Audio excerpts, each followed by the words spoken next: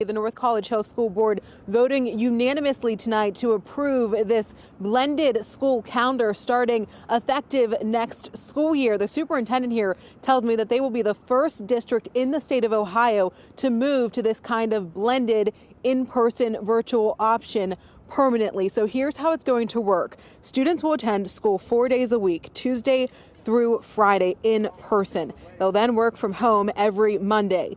Teachers will use Mondays as district data days. Now, this isn't a large district. It will impact about 1,300 students and families.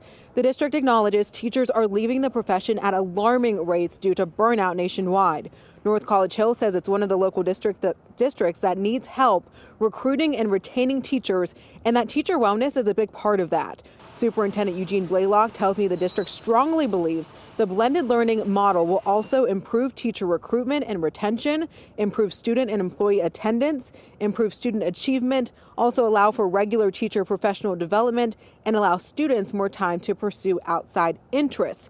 The superintendent writes in a statement, "I'm excited about the teachers having the opportunity to use Mondays to collaborate and disaggregate data to customize educational plans to meet the needs of their students, which will result in an increase in student achievement."